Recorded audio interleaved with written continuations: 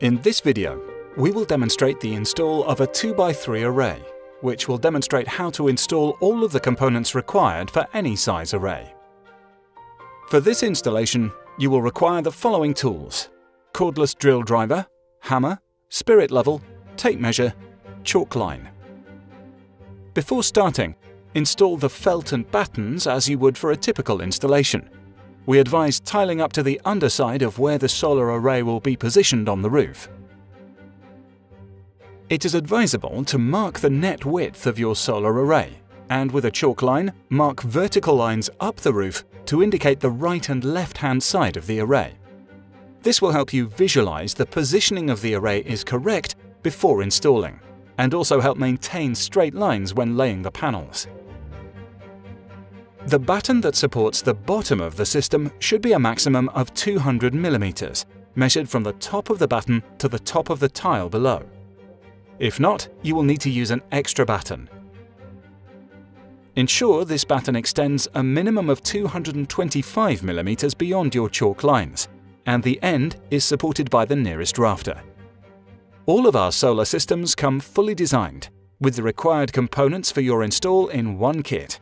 Laid out here are all of the components we will be using for the installation. Please make sure you have all the components mentioned here. First, we will need our lead replacement roll. Mark the batten at 225 mm beyond the chalk line. This will be our indicator for the start of the lead replacement roll. Remove the backing and, starting at your mark, dress the lead replacement onto both the batten and the tiles below, using the top of the batten as your straight line. It is important to follow the instructions attached to the roll for installation conditions. Use a lead roller or the top of a hammer to squash the corrugations of the roll and ensure good adhesion is achieved. You will now need the bottom left flashing, a bottom edge bar, and the self-tapping screws. Take the bottom edge bar and, with the holes at the top, push it up against the upstand on the bottom left flashing. Ensure the bar is flush with the right-hand side of the corner flashing and the left-hand side of the bar is in line with your chalk line. It is extremely important to use a spirit level to check the components are level. You may want to use a string line here for larger systems. Spending additional time here will make the remainder of the install easier. Use the self-tapping screws to fix through the 3 pre-drilled holes, securing the components down to the batten. Take your time to ensure level is not lost while fixing. Next, you will need the bottom middle flashing, a bottom edge bar, and the self-tapping screws. Take the bottom edge bar and, with the holes at the top, push it up against the upstand on the bottom middle flashing. Push this flush against the bottom left flashing and again use a spirit level to check level. Repeat this process for the number of columns in the system until you reach the final column. Continue to check level, referring back to the eaves to ensure a square system with the roof. Next, you will need the bottom right flashing, a bottom edge bar, and the self-tapping screws. Repeat the same procedure conducted to fix bottom left flashing on the right-hand side in order to fix the bottom right flashing. The bottom edge bar should finish in line with your previously marked chalk line. It is good practice to carry out an open voltage circuit test on each individual solar panel to ensure they're working before installation. There are 3 different panels: a left, middle, and right. They look very similar but have different interlocking features. You can tell which one you're using by looking for the L, M, or R indicators on the underside of the panels. First, use a panel marked L for left. Offer the panel up to the bottom edge bar at around 45 degrees and lower it down until it engages and locks in place. Make sure the cables at the top of the panel do not foul on any battens and the panel sits flat. The bottom edge of the solar panel should be flush with the bottom edge bar. With the panel in position, check to see if the fixing holes at the top fall on tiling batten. If not, install an additional batten the width of the system in order to fix the panels to. Using the self-tapping screws, fix the panel securely using both fixing holes. Next, you will need the Batten brackets. 2 right-hand brackets are required for every panel installed, whilst left-hand panels also require 2 left-hand brackets. Hook the brackets into the grooves on the underside of the panel. You will feel it engage when correct. Install 2 brackets on either side of the left-hand panel into the top and bottom-most battens. Use 2 self-tapping screws per bracket to secure into the batten. Next, we will use a panel marked M for middle, alongside 2 more right-hand batten brackets. First, offer the panel into position and connect the 2 panels together, listening for the audible click to ensure correct connection. Now offer the interlocking channels of the middle panel into the slot of the left-hand panel at approximately 45 degrees. Slide the panel down towards the bottom before flattening the panel and locking it into the bottom edge bar. This is ideal fitting. However, you can lock into the second slot where there are imperfections in the roof, preventing perfect fitment. Do not use the third slot. If it is sitting in the third slot, seek support as there is something incorrect in the installation. Ensure the panel is flush with the other top and bottom and secure using 2 self-tapping screws. Finish this panel by installing 2 right-hand brackets top and bottom, the same as previously. Repeat this process for the number of columns in the system until you reach the final column. To finish the row, use a panel marked R for right, alongside 2 more right-hand batten brackets. Follow the same process to install the right-hand panel, again ensuring the panel is flush and on at least the second interlocking bar.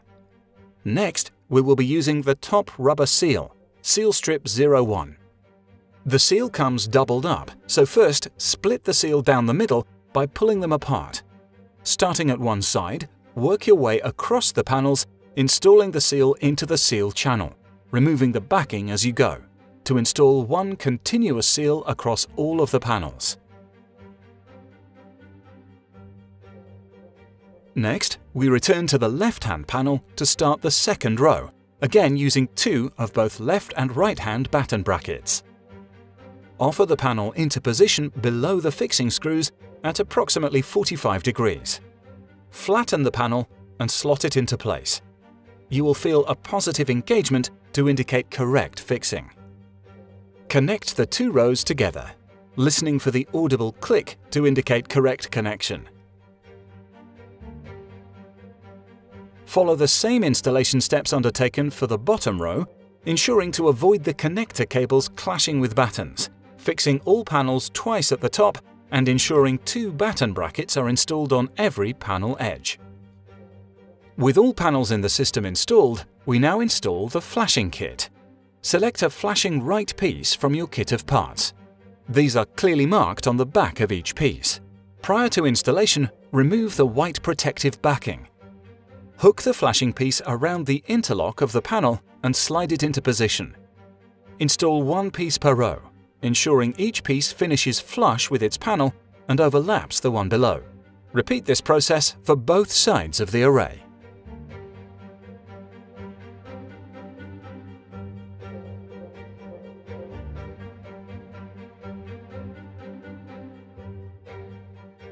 Next, you will need these top flashing pieces. Slot the top corner piece into the associated groove on the top of the panel and overlapping with the side flashing. Repeat the process across the top of the system. The top flashings should be supported by a piece of batten underneath, running the width of the top flashings. Now we will use more of the lead replacement roll. Measure the width of the whole system, including flashings, and cut a length of lead replacement roll to match.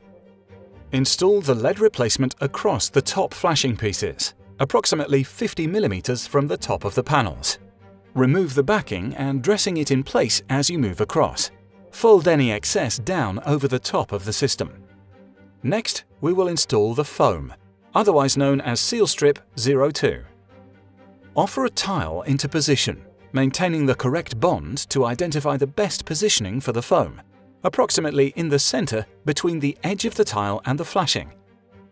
Install the foam up the length of the flashing, removing the backing as you work your way up and finishing at the very top of the system. Repeat the process on the opposite side. The foam is universal and designed for all Santoft roof tiles. It will need to be trimmed for certain tiles, and on some taller pan tiles may need to be doubled up. Your kit will have sufficient foam for all scenarios. For profile tiles, install a length of foam across the length of the top flashing. Next, install the rubber bungs. One of these is required at both the bottom left and right of the array. Insert into the square hole on the panel, as shown here. Depending on tile type, it may be necessary to make some modifications to ensure the tiles sit flat. Where tile nibs clash with the aluminium flashing, remove them with a hammer. With flat tiles, it is also acceptable to flatten the flashing edge upstands to ensure a flatter fit. With those modifications made, the tile should sit flat.